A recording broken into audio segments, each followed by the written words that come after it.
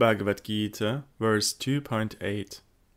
Even if we attain an unrivaled and prosperous kingdom on earth, with sovereignty over the demigods, I do not see any way to dispel this lamentation, which is drying up my senses. Sarartha-varshini. Sri Krishna may say, "You do not have a reverential attitude towards me.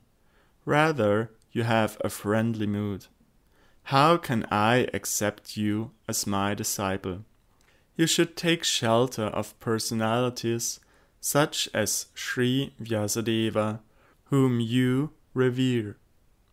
Anticipating this, Arjuna is speaking the present verse beginning with the word nahi.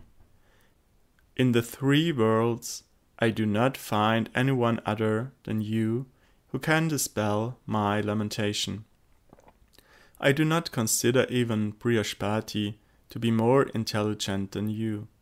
Therefore, since I am overwhelmed with grief, whose shelter can I take other than yours?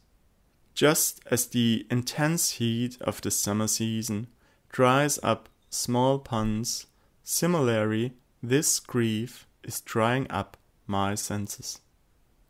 Krishna may also say, although you are overwhelmed with grief, you should still fight. When you win the battle, you will become absorbed in enjoying the pleasure of your kingdom and be freed from this grief.